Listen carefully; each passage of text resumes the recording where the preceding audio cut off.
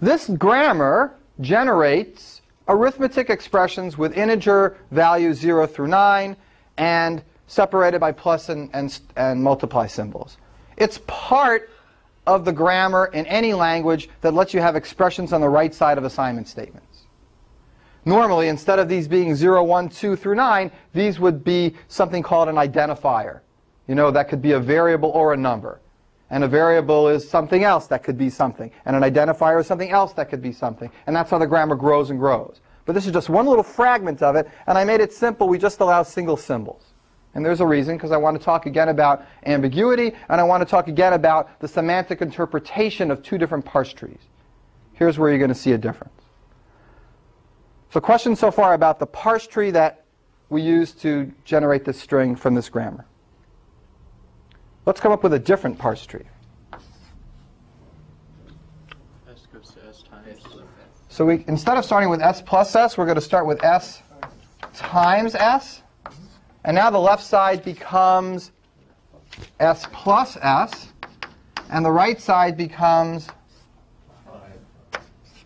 5. And this becomes 3. And this becomes 4. There's the parse tree. These are completely different. You cannot lay one on top of the other and have them match up. The nodes don't match. Therefore, this grammar is ambiguous on the string, and it's actually, there's almost any string actually, you can find two different parse trees. This is a completely ambiguous grammar. Why does it matter? It's because the compiler has to use these trees not just to say yes or no, but often in the next stage to get some semantic interpretation or meaning to the thing that it just read. So when the compiler reads it this way, it assumes that your expression is 3 plus 4, giving you 7. 7 times 5 gives you 35. And you could write a nice little simple recursive program that evaluates parse trees like this by recursively going down to a node, doing the operation in the middle on the two children, and then propagating the values back up. And this one gives you 35. What would this one give you? 23. Well, which one is right? What do we normally mean this? Normally we mean this one, because there's an automatic precedence of these values. If you write the grammar this way, there is no precedence implied between the values. And because of that, the semantic interpretation of the parsing gets lost. And that's bad. And that's why ambiguity is bad. How do you fix it? There's a lot of ways to fix it, but Different symbol. okay. Well, here's one way to add two different symbols and fix it. I'm going to add two more symbols to my alphabet.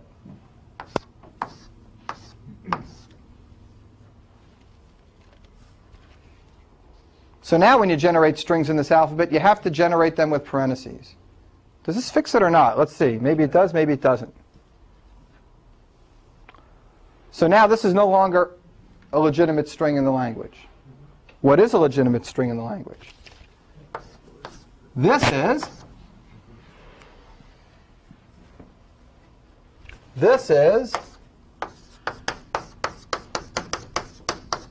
both of these strings have parse trees. They have unique parse trees, each one. They're the same, though. Aren't they the ones that you did before? Let's look at it. We no longer can. Right, parse trees will be essentially the same. Let's look at the parse tree for this one, Chris. So this one, what's the first one we're going to do? Which one? This one. S. S times S. S times S, because that's the outer one, right? So S times S, but wait, there's more. There's open paren, close paren. Now what about this S? It becomes Open paren. open paren, S, plus S, close paren. And this becomes, and this becomes 3, and this becomes 4. Right? So this is the parse tree for this one. There is no other parse tree for this one.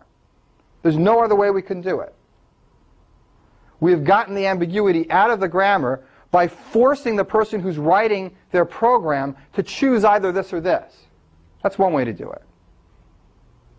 There's other ways. But I just want you to see that you can have many different grammars that generate essentially the same thing, that one is ambiguous, one's non-ambiguous. Okay. Questions about this?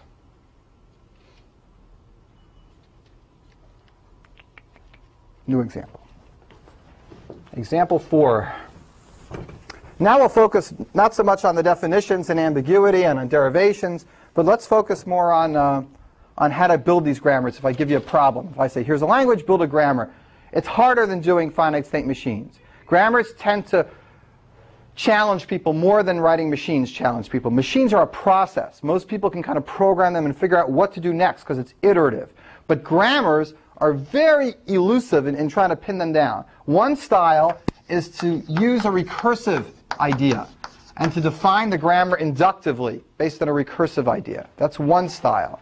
Another style is like you do with machines. Have each non-terminal have a semantic meaning and keep that semantic meaning consistent. So I'll write that strategy number 2, semantic meaning for the non-terminals. But I got to add that this is an art, and it's not so easy to just come up with grammars. Let's do 2 examples.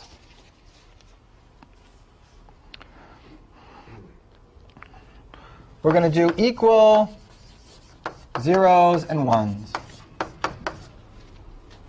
That means the zeros don't have to come before the ones. They can be mixed up as long as there's an equal number of zeros and an equal number of ones. It's definitely not a regular set. Let's come up and make a context-free grammar for it. This is going to be an example of the semantic meaning style. S is supposed to generate anything that has an equal number of zeros and an equal number of ones, and everything that has an equal number of zeros and an equal number of ones. So we have to make sure that everything like this can be generated by this grammar, and nothing that's not like this is generated by the grammar. Got to make sure both ends. Sometimes you can include everything you want, but you would inadvertently include things you don't want. Be careful. Sometimes it's good to include things you don't want and then try to chop them off. Sometimes you got to get it all done at the beginning. So here's how we'll do it. We got 2 choices. We either start with a 0 or we start with a 1. If we start with a 0, we'll go to another semantic state called A. And if we start with a 1, we'll go to another state called B. And here's the semantic interpretation of A. Well, you tell me, what should A generate? Describe the strings that A should generate if I started with a 0. Things that have one extra 1 in them. That have one more 1 than 0. Anything that has one more 1 than 0. B should generate strings, any string that has one more 0 than 1. Will it be easy to describe that? Will I eventually loop back and be able to describe this in terms of the non-terminals I have? I hope so, because I don't want to keep making this grammar. I don't want to make an infinite number of non-terminals. That's not a grammar anymore. So hopefully, when you do the semantic approach, you wrap around and you define your non-terminals in terms of ones you've already seen. You'll see this immediately. We need a terminal. Yeah, I guess what else can S go to? Empty. Right. Now let's go to A. A has 2 choices. You start with 0, you start with 1. If you get a 1, what do you continue with? Any string that has an equal number of zeros and ones. A, I like to think of A as I owe you a 1. Okay, if you want to give it a meaning, owe you a 1. B is I owe you a 0. And S is I don't owe you squat. We're even.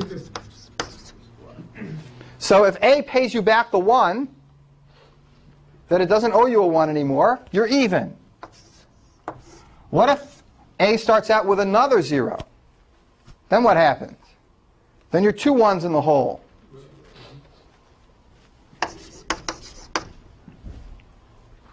Give me one string that has an extra 1, and then another string that's got an extra 1. That'll give me any strings that have 2 extra 1s. What about B now? Let's finish up this whole grammar. 0S and 1BB. This is one way to write a grammar. Think of the semantic meaning of the non-terminals and wrap them around and define them in terms of each other.